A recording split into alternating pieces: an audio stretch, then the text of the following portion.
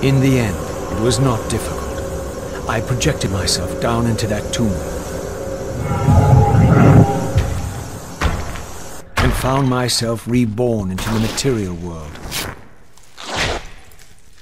It was a loathsome vessel, but with an effort of will, that too could change.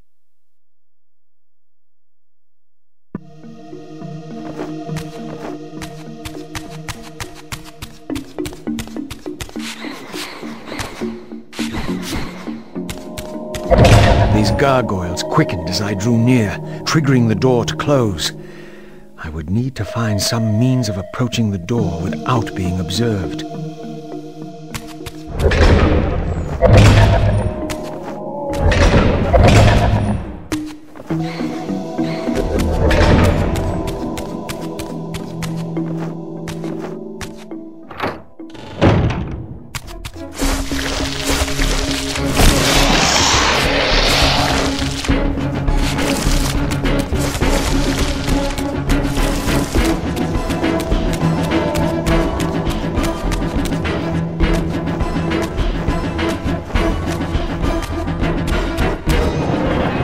Vampire hunters scouring the countryside, destroying what had once been my kind. My God, what is that? A vampire or a demon? Where? Here. Get him! Quickly! No mercy!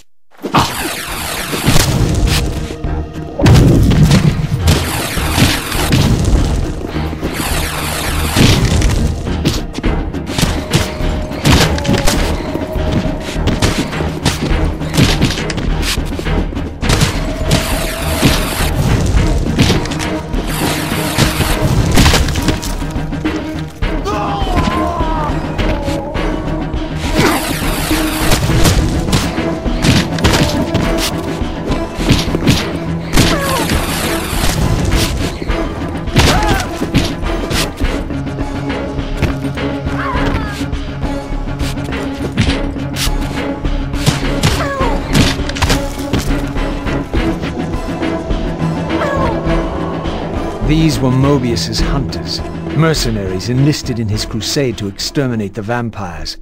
His insignia was unmistakable. But this meant I'd been captive in the underworld for centuries.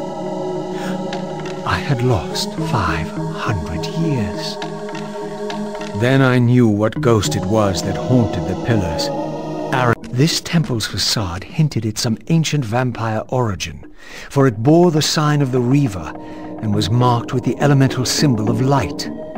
The mystery of the Reaver might be answered within, but this edifice was too high for me to reach.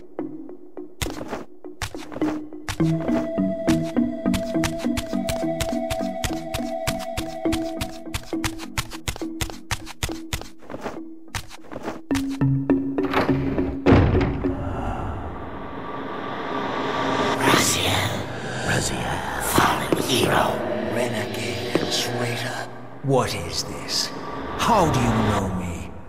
Raziel, what are you? Why should they know your name? You are nothing. It seemed my method of entering the physical realm was not altogether original. But where had these beings come from?